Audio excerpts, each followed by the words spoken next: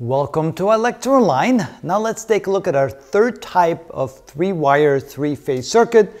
It's called a balanced delta-delta circuit. And notice that both the source and the load are in the delta configuration. We still have our line currents IA, IB, and IC. We still have our phase currents IAB, IBC, and ICA, but now they're fed by a delta circuit, a delta source circuit. And so how does that make a difference? Well, it turns out that we have a voltage between A and B, a voltage between B and C, and a voltage between C and A.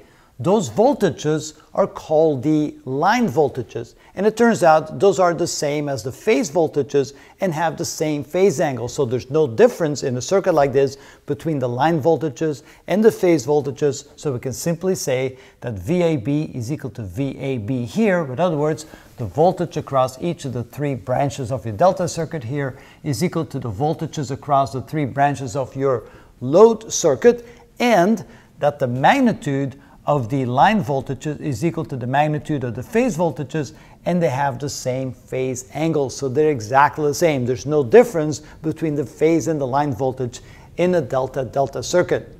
However, on the load side, we still have the line currents and the phase currents, and those are exactly the same as the line and the phase currents of a Y-delta circuit, because the load is exactly the same as a Y-delta circuit in a delta-delta circuit. And so what we can say is that there's still the same relationship between the line current and the phase current. The line current is larger than the phase current by a factor of the square root of 3, and we know that the line current lags the phase current by an angle of 30 degrees, so that's exactly the same. We also find the phase currents IAB, IBC, and ICA in the very same way as we did with a Y-delta circuit. It is the voltage across each of the three legs or branches of the delta circuit divided by the impedance of the load. And again, the impedance of the load has to be the same across all three branches because it's a balanced load. And so we take VAB divided by the impedance, VBC divided by the impedance, and VCA divided by the impedance to find the three phase currents. And then to find the line current, all we have to do is multiply the magnitude of the phase currents by the square root of 3 and subtract an angle of 30 degrees from whatever the phase is of those three phase currents. Also, we can relate the line current and the phase currents by using Kirchhoff's current rule. We can take any of the three branch points, for example, branch point A. We can see that the currents going into that branch point are IA and ICA, and leaving the branch point is IAB.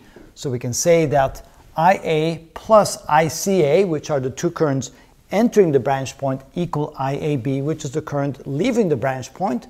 Solving that for IA, we get IAB minus ICA as being equal to the line current IA.